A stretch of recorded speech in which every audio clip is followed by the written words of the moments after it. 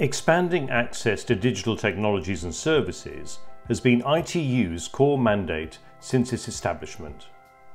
COVID-19 has demonstrated the critical nature of connectivity and the need for increased resilience of digital infrastructure to ensure that societies remain connected and functional even in the face of emergencies.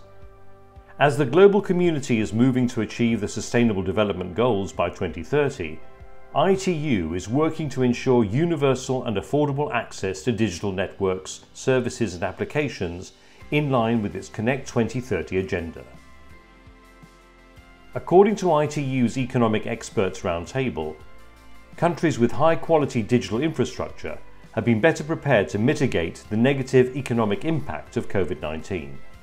But the digital divide has hampered socio-economic progress, especially in underserved regions, such as sub-Saharan Africa, where 62% of people are not connected to the internet.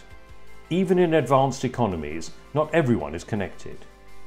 14% of people in Western Europe do not have access or use the internet. Financial pressures caused by COVID-19 will make it even harder to connect everyone.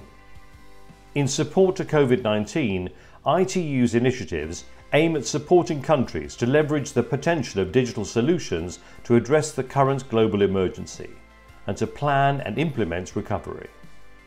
These initiatives aim to create a shared knowledge base on the regulatory, policy, financial interventions and the technology required to expand connectivity.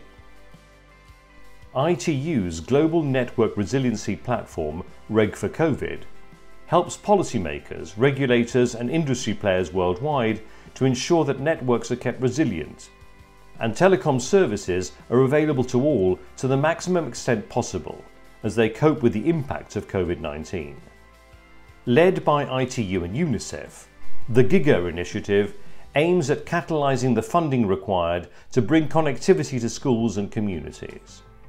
The Smart Villages platform, together with operators and small and medium-sized enterprises, provides interactive voice services on COVID-19 to everyone in Niger in 5 local languages.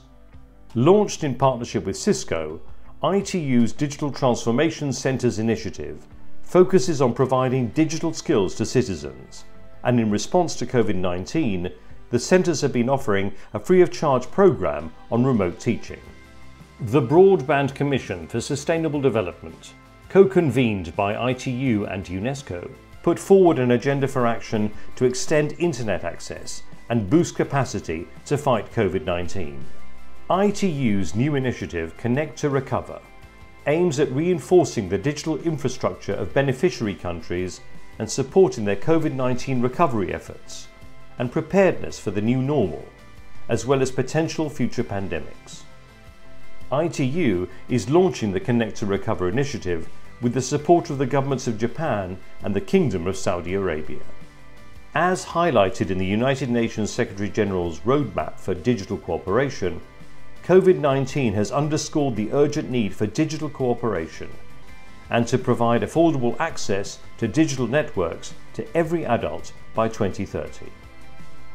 In response to the UN Secretary-General's call to build back better, ITU is calling on the international community to connect to recover and to build back better with broadband.